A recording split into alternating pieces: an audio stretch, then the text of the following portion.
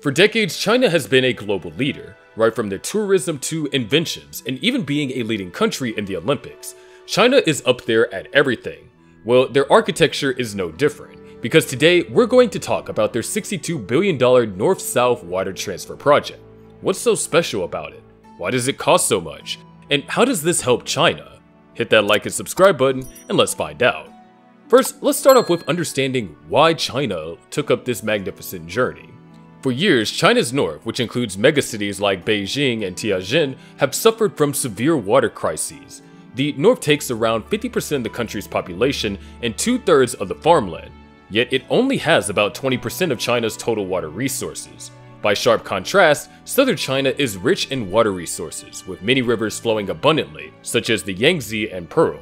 This has put an enormous burden on agriculture, industry, and urban living in the north. So what did China do? The solution was literally to move water from the south to the north. Seems pretty reasonable enough. Imagine diverting whole rivers over thousands of kilometers. Sounds like something that would happen in a fairy tale, right? But for China, this was a must. And so the South to North Water Transfer Project was born. By the way, this is not anything new in transporting water. The concept itself was born back in the 1950s when Mao Zedong himself suggested from the south, water could be transferred north. At the turn of the early 2000s, the plan really started to take shape. Fast forward to today, and the South to North Water Transfer Project is very much underway, with 2 of the 3 main routes already in use. Now, let's break down these routes. First, we're going to talk about the eastern route.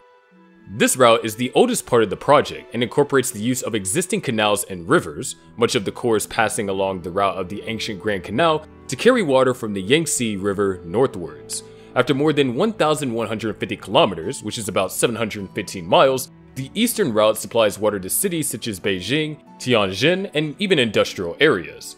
Not that the eastern route was always about digging new canals per se, but there was so much to do in the form of upgrading the old canal system. Dozens of pumping stations had to be built to push water uphill. Yes, uphill. Imagine the amount of energy that would be required to pump millions of cubic meters of water a certain distance and elevation. This is a super important route for both the industrial and agricultural sectors in northern China, and it's been anything but easy. The eastern route passed through highly polluting regions, transporting its water through extremely densely populated and industrial regions. China had to go on and implement a huge water treatment along the course of its carriage, so by the time it reached its end users, the water would already be usable. It is a technological and logistical feat on a scale that is quite hard to comprehend actually. Another major issue the eastern route had to deal with is to ensure a consistent amount of water, particularly during drought or low rainfall in southern China. The engineers had to keep observing the level of water and devise ways in which there will be enough to meet the north's burgeoning needs. In some case, strict water rationing had to be enforced in the southern China as a way of ensuring that the north gets a substantial supply. Next, we're going to talk about the central route.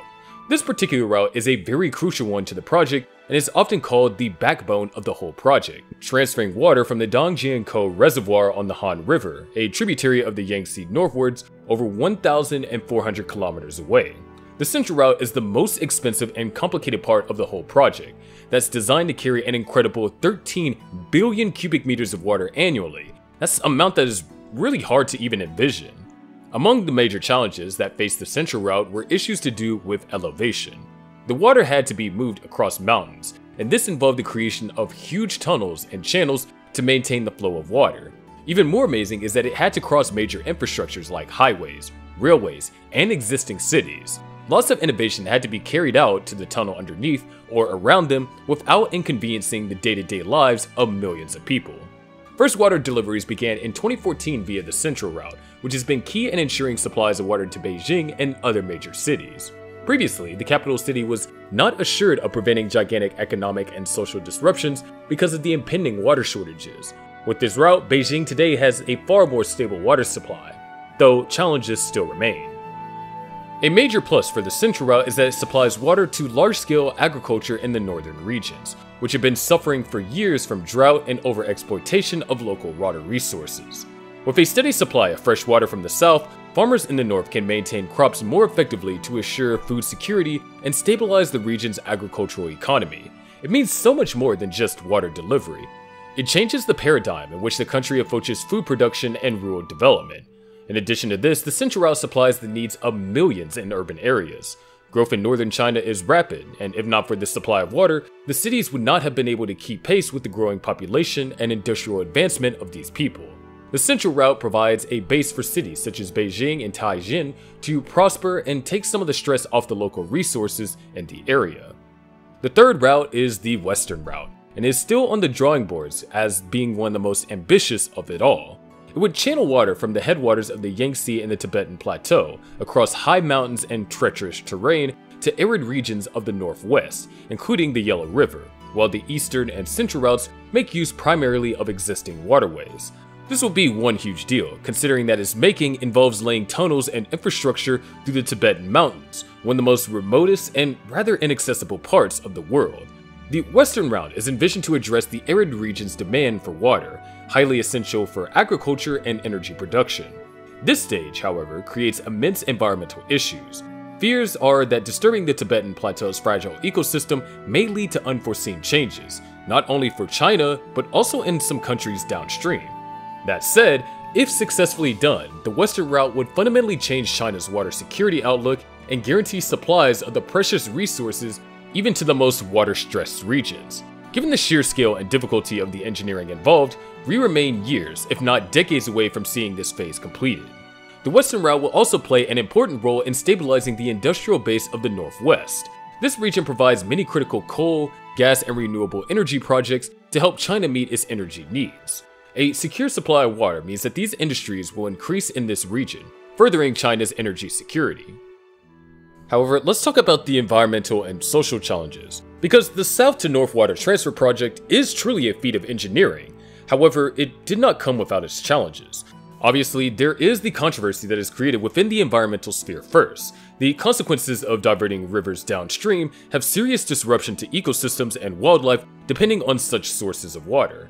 An example with the Eastern Route, where water being transferred northwards led to less being available for those to the south, caused some regional tensions. Hundreds of thousands of people have been displaced by the project. To facilitate the new reservoirs, dams, and channels, the regime had to shift entire communities. The Chinese government has compensated some, however, as told, their relocation has truly disrupted lives and cultures that have survived a number of centuries. Beside it also being so expensive, not only because the initial estimated cost of $62 billion, but also due to the long-term costs entailed in such complex infrastructure.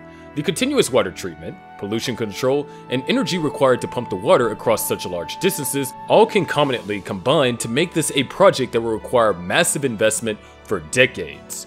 Even against the backdrop of such challenges though, China is pressing on with the gigantic task in its development and efforts towards long-term sustainability. It is in this project that China has outlined a bigger perspective for securing its water future, the South to North Water Transfer project.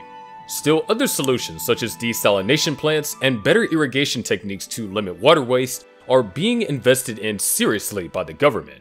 The challenges, however, are expected to grow stronger with increased climate change. The rapid urbanization and industrialization of China will only raise more demand for water, making such projects as the South to North Water Transfer critical to the future of China. However, even with this mega project, China will have to continue innovating if it is going to balance its need for water with environmental sustainability. So, there you have it, the South to North Water Transfer project, an out-of-this-world engineering wonder that may turn out to be the turning point in China's water crisis for decades to come. What do you think about this project?